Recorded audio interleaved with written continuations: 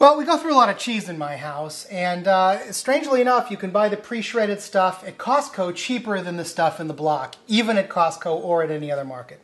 And it comes in these enormous 5-pound bags. Well, no normal human being can go through a 5-pound bag of shredded cheese before it starts to get all green and fuzzy.